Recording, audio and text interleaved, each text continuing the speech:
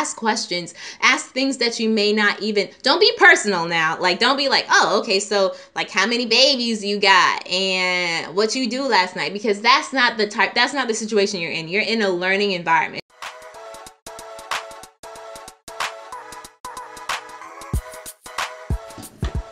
What's up, you guys? It's Adanna. I am back with another video for you guys. Okay, so I know a lot of you are like in the swing of either putting in your CASPA applications or you're preparing for this new cycle and you're trying to get shadowing hours in and volunteer hours and all of that stuff. So I have a video for you. These are like my little tips about shadowing. So that's what I'm going to be talking about today. As many of you know, I did my shadowing. I had a lot of shadowing hours. I had over 300. And that was because I was super blessed, and I cannot take this for granted. So this is not necessarily your typical by any means, but I needed to get as many shadowing hours in as I possibly could because I didn't necessarily have as many healthcare experience hours that I wanted, and I had an amazing time, but I had to like be ready and willing. So like my first tip is to be ready for anything. I mean, if the physician calls you over and like you were told by the nurse to stay behind this little line,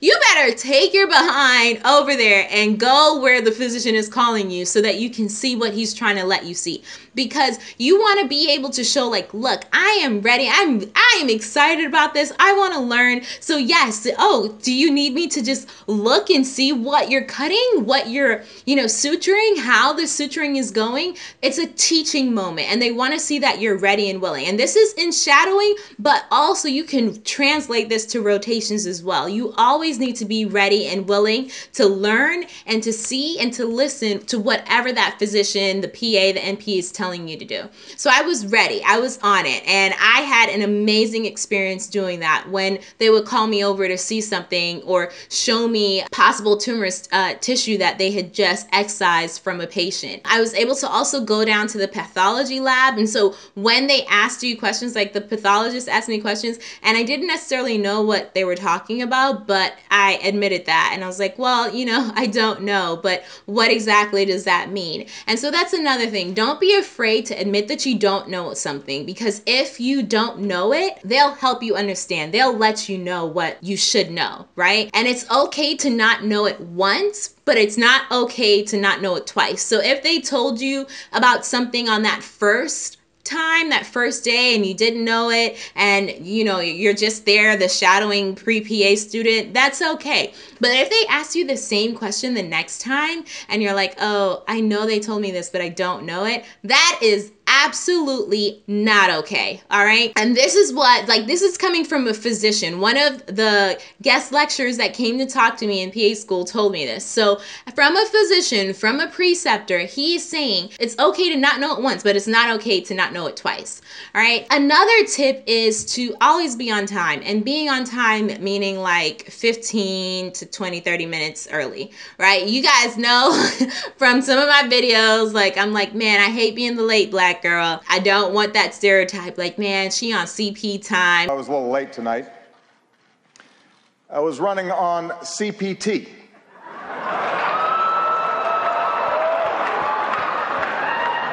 Which stands for jokes that white people should not make. Sorry, Hillary. I was running on CP time. That's not, I don't like jokes like that. No, I don't want that, right? And so especially I'm talking to you guys, my people of color, please, if you are shadowing, if you are rotating, be on time. Like, you don't want anything to ruin your opportunity. You don't want anything to leave a sour taste in their mouth about you, just even from the jump. The fact that you're coming in a little late or barely on time, that's not okay. Like, be there on time, 15 to 30 minutes early, ready to roll. Okay? Like, that is, like, I'm telling you, that is key, and they will notice. People will notice if you're not on time or if you're just rushing in. So just make sure that that is part of your repertoire. Always be inquisitive. So I had, like, I talked about them calling you over, but ask questions. This is your opportunity to ask them questions about the profession, about their job, job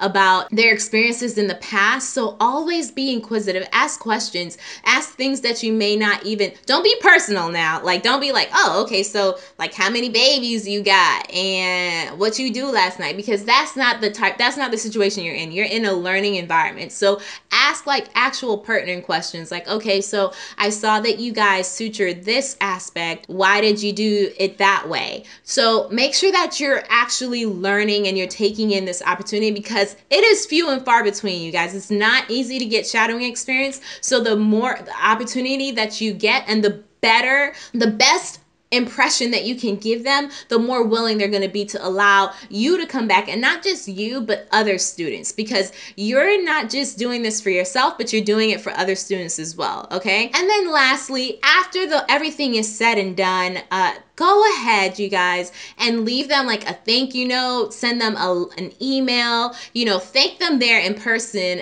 obviously, because they didn't have to take their time out to do that.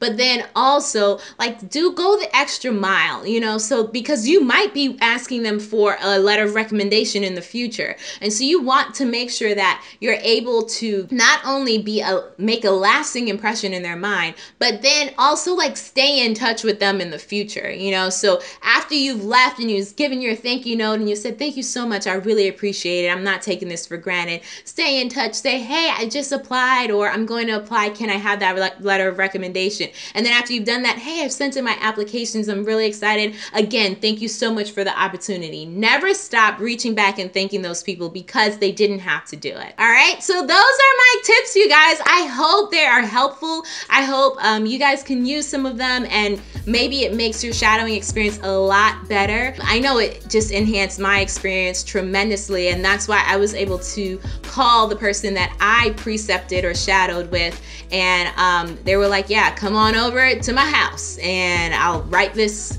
letter right now, type of thing. So take these things into consideration. I think they will be very beneficial to you. If you have any questions or comments about anything else, go ahead and leave that in the comment section below. And thank you guys so much for watching. I really appreciate each and every one of you. Oh, wait, if you guys haven't already done so, go ahead and follow me on Instagram at Adanna the PA and subscribe to my channel. All right, I will talk to you guys next time. Bye.